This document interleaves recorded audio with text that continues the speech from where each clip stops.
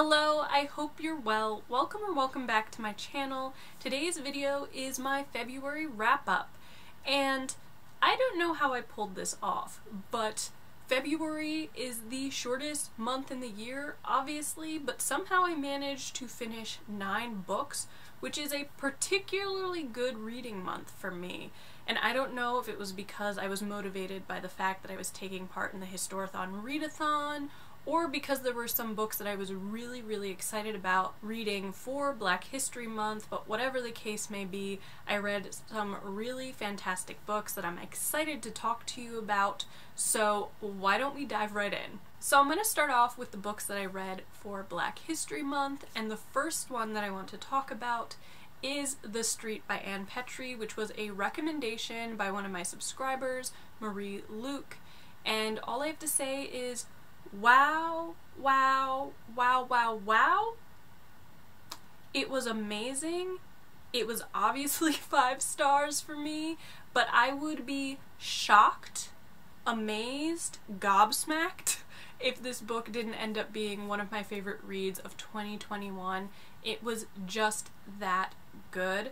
So the book itself is about this single black mother named Ludi who is trying to raise her son Bub and is also trying to better their lot in life, and she moves into an apartment on the street in Harlem during the 1940s, and you kind of see that this street has this sort of corruptive force to it. And so the book is really about Ludi and the people that she interacts with, most of whom live in her building, but not exclusively so, and it was just so powerful. I gush about it and go into almost like real-time responses and reactions to it in my February vlog, so if you're interested, I would definitely check that out. But this book, the characters were so vivid, and I loved the way that you got into their heads. And I think in my vlog I called it almost like a stream of consciousness, but that's not what it is.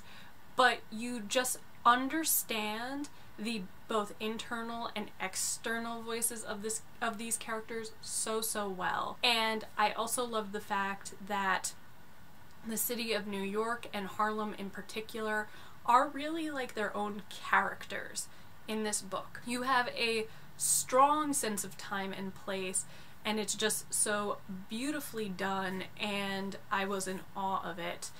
But really, I think what stood out for me is the sort of social commentary that this book provided. And so this is written in the 1940s or 1950s, before we were calling it what it was, which is systemic racism. But the book really talks about kind of the cyclical nature of the racism that oppresses black people during this time period, and it does that through various aspects of these characters, but in particular when it comes to Ludi and the street, she talks about in detail how black families are at a disadvantage because they can't earn money honestly that will provide for their family with food, housing, all of that stuff, unless both parents work, and even then it's usually not enough to really do much with. And so because of that, both parents do have to leave the home, and their children are then raised by the street, and it kind of continues this cycle. It was just so powerful. I really loved it, and obviously gave it 5 stars, as I said at the beginning of this, but it was so good, and I feel like it's an underrated classic that everyone should read ASAP. The next book is The Bluest Eye by Toni Morrison, which was actually my first Toni Morrison book ever. Going into it, I knew to expect exceptional writing. I expected like the most poetic prose ever, and it really delivered. It was stunning. But beyond that, I had no idea what I was in for. The book itself is about this young black girl named Piccola who prays for blue eyes and blonde hair to fit in and so that she'll be considered beautiful. This was so powerful and also so uncomfortable to read, and I feel like part of that reason is because you're dealing with really uncomfortable subjects to begin with, like beauty standards, like colorism, but I think because the entire book is told from the vantage point of these small children, Claudia, who is the narrator, who's like 10, 11 maybe, and also her sister and Pekala, it's very unsettling to hear an innocent child talking about these subjects, and the way in which they view the world, the way in which they talk about the world is really so innocent, but what they're talking about, the domestic violence they're seeing, the poverty, the racism, all of that, it's hard to see from that vantage point, and it's done so well and so vividly, but it was definitely an uncomfortable book despite how beautiful it was, and I think it's meant to be. I don't think this is a book that you're meant to go into and feel like a weight lifting off your shoulder at the end of it. It's a book that's made with the intent of making you think about all of these subjects and kind of reassessing them all. I ended up giving this a 4-star review. It was really beautiful, and I want to read more Toni Morrison for sure, but if all of her books are like this, it definitely takes a little bit out of you. It's not an easy read, but definitely deserves a read. So next up is The Hate You Give by Angie Thomas, and I'm probably the last person on the planet to read this book, but it was actually chosen as the book for our Own Voice book club at work, and I'm really glad it was, because since I don't read YA, I don't think this is a book that I would have naturally gravitated towards, despite how many people love this book. So in case you don't know what The Hate You Give is about, it is about teenager Star who witnesses the murder of her childhood friend Khalil and follows her as she takes a stand and becomes the voice for her silenced friend and everything that happens as a result of that. So it's really timely, but it's also frustrating in its timeliness based on everything that happened last summer, because the book was written in, I think, 2016 or 2017, and it was timely then, and the story was actually the response to something that had happened in 2009 and 2010, so it was timely then as well. So the fact that we still have so much to do in order to prevent this sort of thing from happening is frustrating and aggravating, and just, I don't even think I have the words for it. All of the characters felt like they were representative of different parts of society. So you have Star, who is the somewhat reluctant activist, because for a time she's worried about what coming forward would mean for her and for her family. You have her friend that I think is a sort of an embodiment of the performative allyship. You have her uncle, who is a cop, but he is a foil to the cop that murdered her friend. You have Big Mav, her father, who is this former gangster who makes good and is now trying to help the community. And it's just interesting to see all of these different characters and how they create this community within the book itself. And so I thought that was really, really well done. I ended up giving it 4 stars, and this was honestly a case of it's not you, it's me with the book, because as I've mentioned, I don't read a lot of YA, and so I don't necessarily enjoy being inside the head of a teenager. Even when I was a teenager, that did not interest me. So while Star was an amazing character, I was oftentimes more drawn to what was happening with Big Mav or her mother or her uncle, sort of the adults in the story, and wanted to know more about them. And again, that's just because I don't read YA and don't usually gravitate towards those stories. So for me it was a 4-star, but I can honestly understand why everyone loves this book, and it is hyped for a reason and should be read. Let's just say that. And the next book is Gingerbread by Helen Oyeyemi. And I'm going to be straight with you. I have no idea what I read here. Like, none. So me trying to describe this plot to you is going to be interesting. So just bear with me.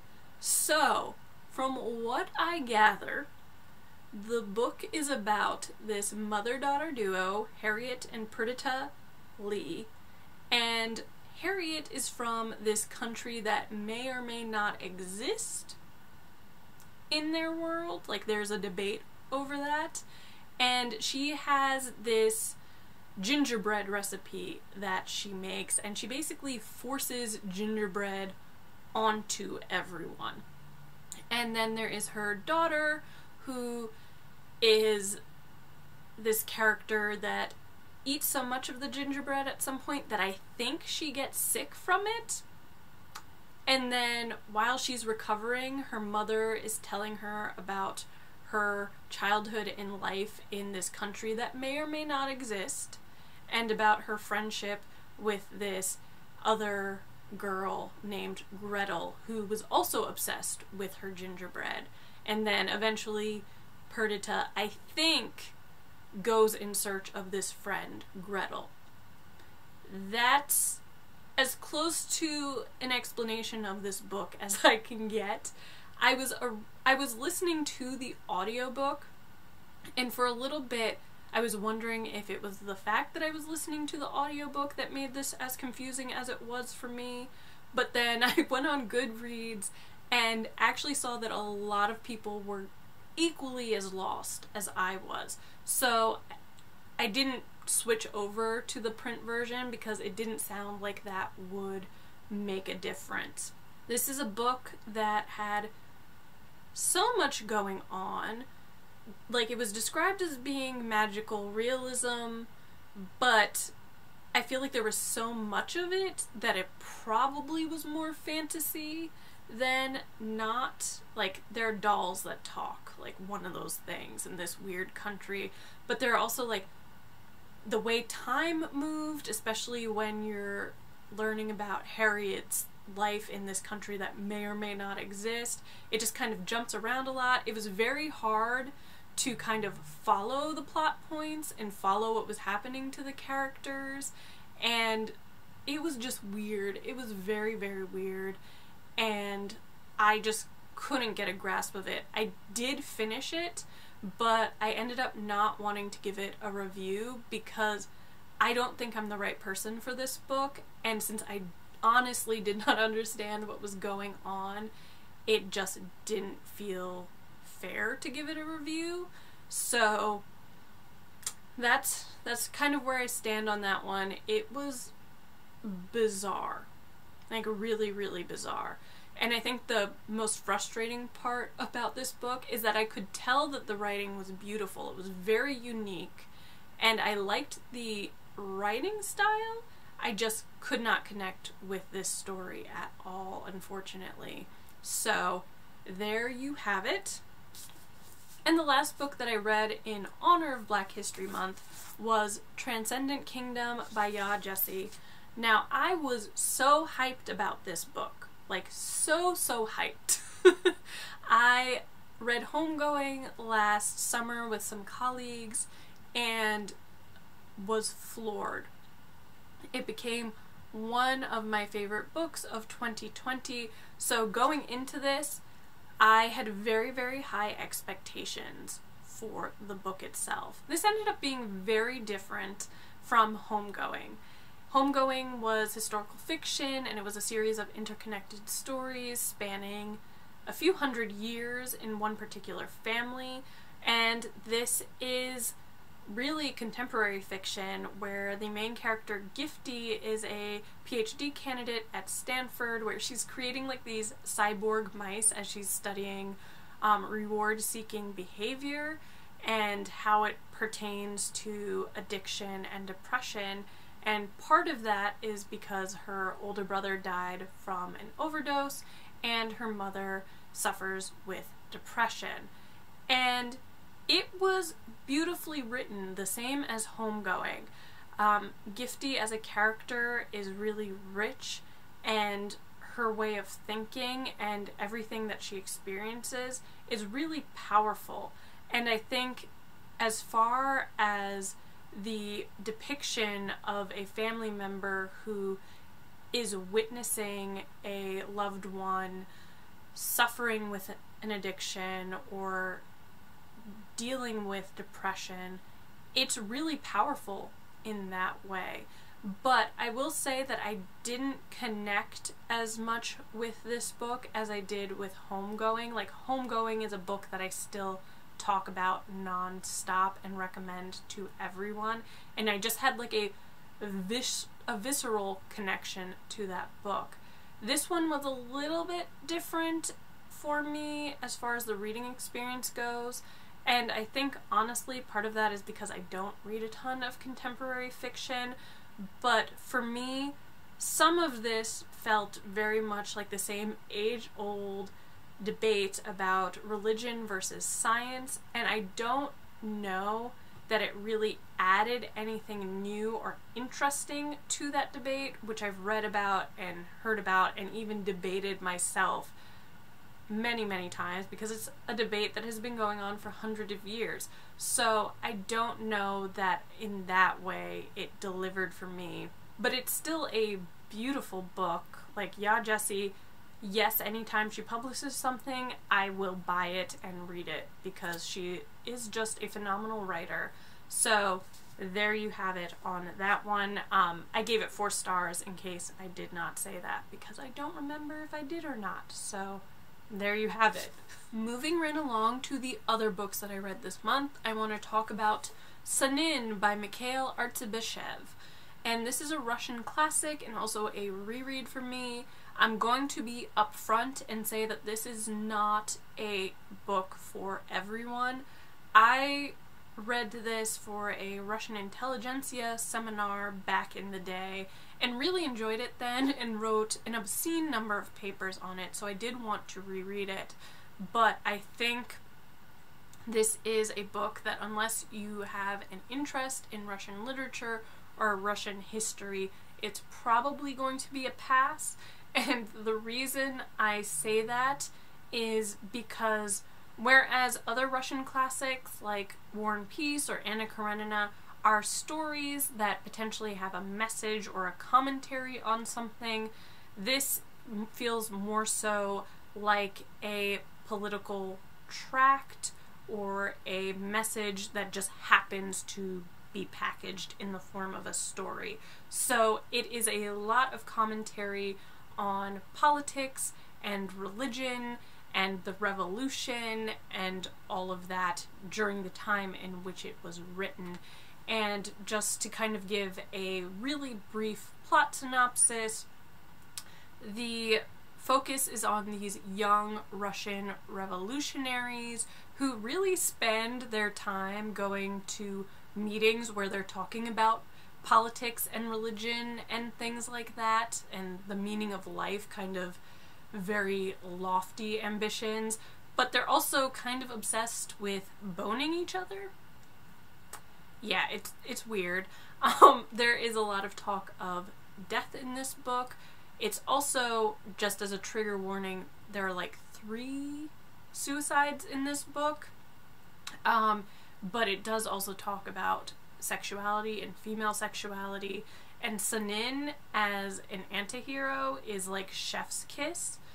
But again, I do feel like this is a book that would be hard to appreciate for what it is without having a little bit of background But as far as a Russian classic goes, I do think that the size of it makes it more accessible, and it's also written in a more modern style than like a Tolstoy or Dostoevsky or any of those individuals. So I ended up giving this 4 stars because I did enjoy it, but as I said, probably not a book for everyone. Moving right along to books that might actually interest people, I'm going to talk about the books that I read for the Historathon Readathon, and the first of those books is Inheritors by Asako Serizawa, and to be honest, this book more aligned with, I think, my subconscious expectations for Transcendent Kingdom. Like, this gave me homegoing vibes. It's written in a similar style in that it is also a series of interconnected stories about several generations of a family. In this case, though, it happens to be about a Japanese family, so it's looking at Imperial Japan, World War II, post-World War II, and then even some Japanese Americans living in the United States, obviously. So I spoke about this pretty extensively in that same February vlog, but I really enjoyed this book. I thought the characters were arresting, I thought the writing was beautiful, and I just appreciated the fact that it made me think so much more about how the war impacted Japan than I had previously thought about it, and really opened my eyes to a lot of things when it comes to both World War II in the Pacific and post-World War II in the Pacific as well. So it was just really interesting from the perspective of someone who reads a lot of historical fiction, but doesn't necessarily read a ton of historical fiction set in this part of the world, in Asia. That being said, I did give it 4 stars because while it was absolutely stunning, it could be a little confusing as to how all the pieces kind of fit together, because unlike Homegoing, which kind of moved chronologically, this did not. And in fact, if it hadn't been for the chart at the front of the book that had the family tree but then also told you who was in what story and around what time period that story took place, I probably would have been quite a bit lost. I referred to that thing constantly. So for ease of reading, I would say that it wasn't the easiest, but it was certainly beautiful. So in addition to that too, the end of the book kind of takes a look at the future and sort of the existential threats that we are dealing with right now. And while it was interesting, it gets a little speculative for me, and usually when things get speculative, I run the other way. So it just was something that did not vibe or gel with me at the very end. I would definitely recommend this book regardless, though. It was beautifully written and a beautiful work of historical fiction, and especially if you really enjoyed Homegoing, I could see you potentially really enjoying this as well. So those are my thoughts on this. Again, this was 4 stars. So the next book that I want to talk about is The Witches of St. Petersburg by Imogen Edwards-Jones. And I really enjoyed this book. This was just so fun. I think the closest thing I could compare it to is maybe Bridgerton meets the Romanovs.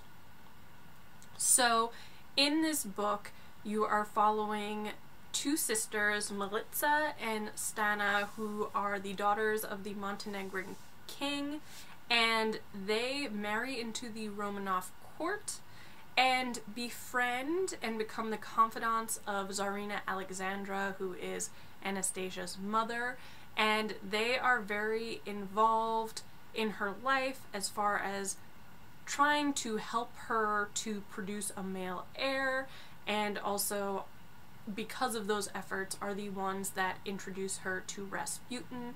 And I think what ends up kind of drawing them together, this trio of women, is the fact that they are all, to a degree, outsiders. Tsarina Alexandra is a granddaughter of Queen Victoria, and the Russians don't necessarily like her all that much, and Militsa and Stana are kind of looked down upon by the rest of the Romanov court and are outsiders because they are practitioners of black magic and all of that sort of thing. So when I say that this book kind of reminds me of Bridgerton, it's very much about sort of courtly life with the lavish parties and the scandal and the sex and all of that. And like in Bridgerton, a lot of this book actually takes place at these really extravagant balls and events of that nature, which admittedly I could see some people saying it gets a little repetitive, but this is where these people come together and gossip. So understandably so. So it has that feel to it. It also has a lot of the occult going on, tarot card, runes, spells, all sorts of witchy type of things, and it does really lean hard into the sort of myth and legends that surround Rasputin and all of the sort of strange things that he reportedly did. So it really leans hard into that. But the book itself was just really, really a fun romp. You kind of get to see the extravagance of the Romanov court during those twilight years, kind of leading up to the revolution, and so you hear the revolutionary kind of stirring underneath the surface. You're seeing the Tsar's family concerned about whether or not they can produce a male heir, and then trying to hide Alexei, the heir's malady, from everyone. You see the impact of different assassinations within the family, and just all of these different elements of history are kind of woven together, which I really enjoyed. But I liked the fact that you are looking at these two historical figures who were known as the Black Peril, and kind of weaves in all of this history and then adds this sort of fantastical element without really going too fantasy-like, if that makes sense. But I really enjoyed it. Was it a perfect book? No. I noticed kind of sloppy things with the patronymic names getting mixed up, which bugged me, but in the grand scheme of things, most people don't pay attention to that sort of information. I would say that if you're not cool with kind of the witchy, occulty things, probably stay away from this, and also just know that it can get a little smutty and weird with some of the sex scenes, so also keep that in mind. But as far as just being really scandalous, really fun, I devoured this, so I did end up giving it 4 stars.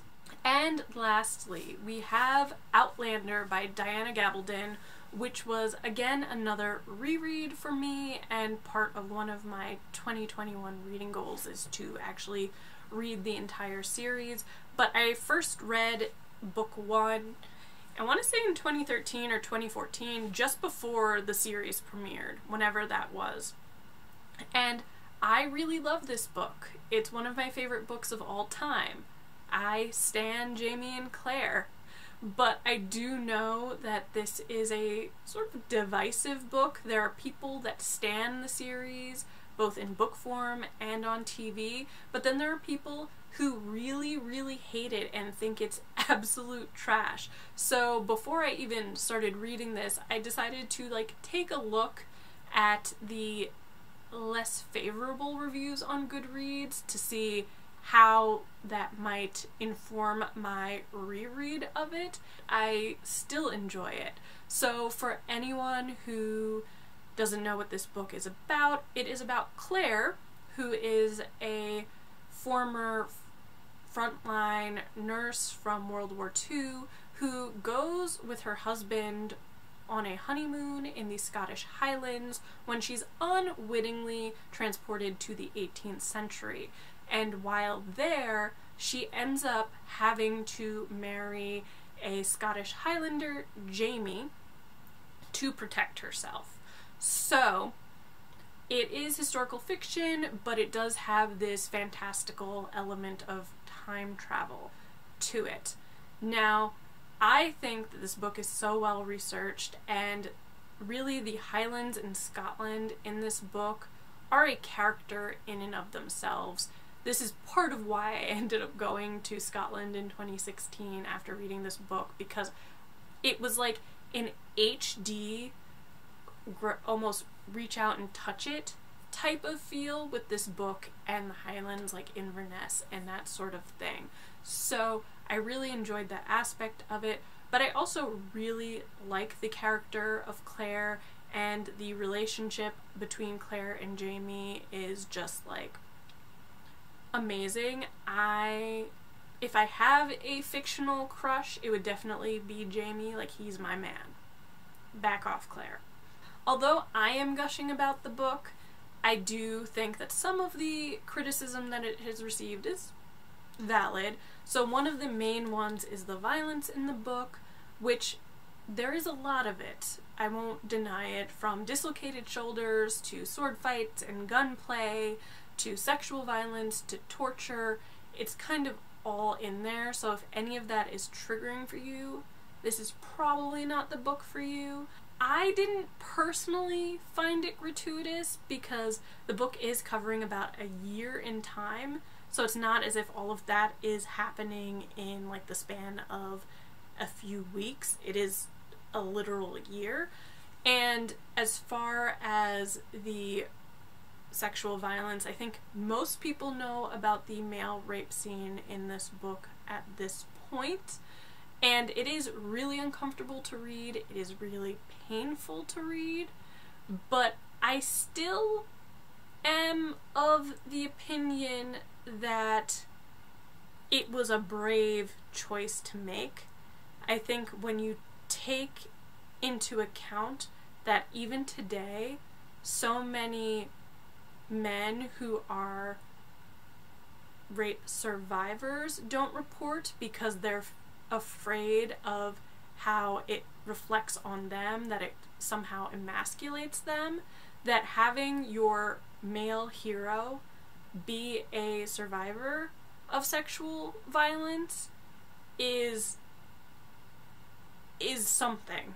Like, I don't know what that something is, but it is definitely something.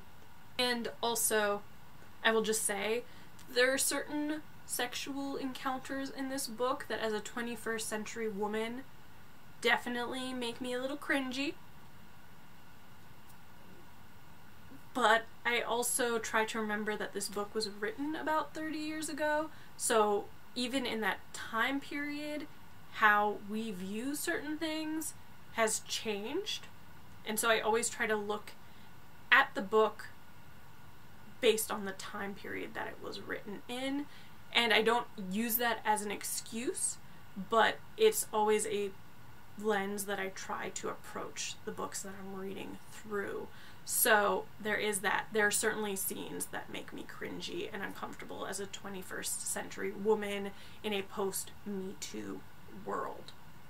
So there is that. And then one of the other critiques that I saw a lot was the relationship between Claire and her two husbands, so the one that's in 1945 or 1946, and then Jamie in the 18th century.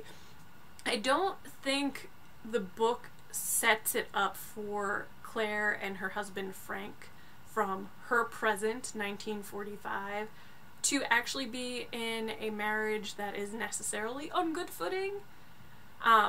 They spent the better part of 6 years apart.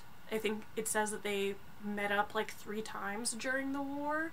But even if you kind of look at what's going on during the honeymoon, like he accuses her of potentially having affairs while they were separated during the war. She contemplates whether or not he had affairs later on. They don't see like eye to eye on whether or not they should consider adoption, and she's also just bored by everything that Frank is really excited and passionate about. So I don't think she's as in love with Frank as anyone thinks, because I really honestly feel that Frank is put on this pedestal in a way because he's representative of everything that she's left behind, and for a lot of this book she is trying to get back to her own time. So he's more of a personification of what she's left behind than actually a love interest, whereas Jamie, in my opinion, is the person that she's meant to be with forever. So I feel like I've gone on and on about this book, so I'm going to stop now. But I do really love this book. I think it's really well researched historical fiction. I think it's about a time period that I knew next to nothing about before reading this book, and have since become increasingly more interested in, and I'm very excited to continue on with the series and get through it by the end of 2021. So this was a 5-star read for me if I gave star ratings to books that I've reread. So that's a wrap. Those are the 9 books that I finished reading in February, and as I said, there were a number of really amazing ones here. I think most of these books were 4 or 5-star ratings, so I highly recommend them. If you have read any of them, certainly let me know what your thoughts were, because I would love to hear it. And as always, guys, thank you so much for watching this video, and if you enjoyed it, please be sure to give it a thumbs up, comment, and subscribe, and I will see you next time. Bye!